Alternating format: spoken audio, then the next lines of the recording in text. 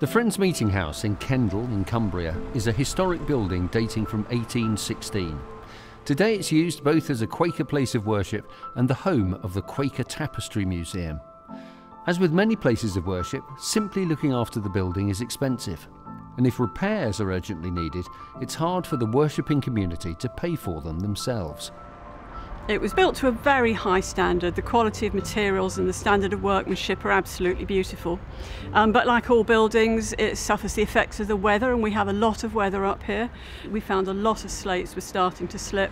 We found the lead work was starting to split as well. And we decided that just doing patch repairs just wasn't good enough anymore. We needed to do something that would put the building back in the condition that it deserved.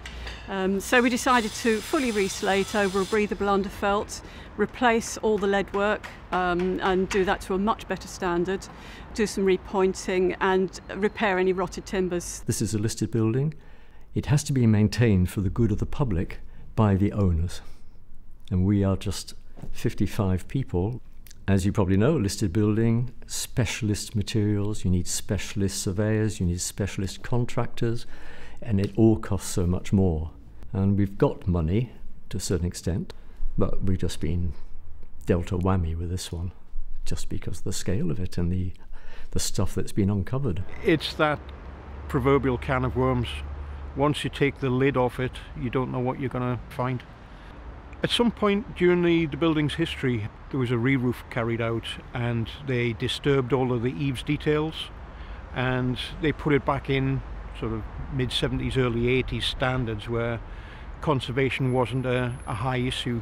It was rather unsympathetic, which caused a lot of structural damage. We have hit problems with the building. As we opened it up, we found more defects, so more funding needed to be raised. We have a very interesting old Quaker expression, which is that the way will open.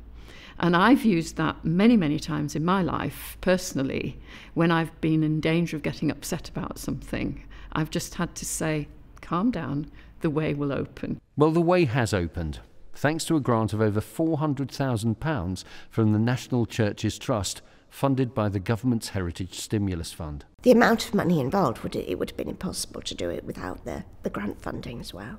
We can keep the doors open and people can still use this building, be that to visit the museum, be that for worship, or we have room hire.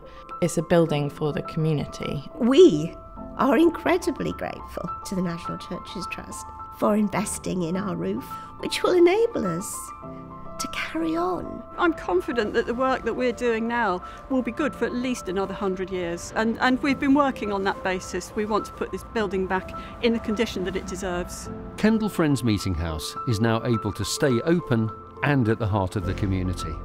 It's one of 32 places of worship that have benefited from £3.6 million worth of grants awarded by the National Churches Trust, thanks to funding from the Heritage Stimulus Fund, enabling them to save precious heritage and keeping them at the heart of local communities.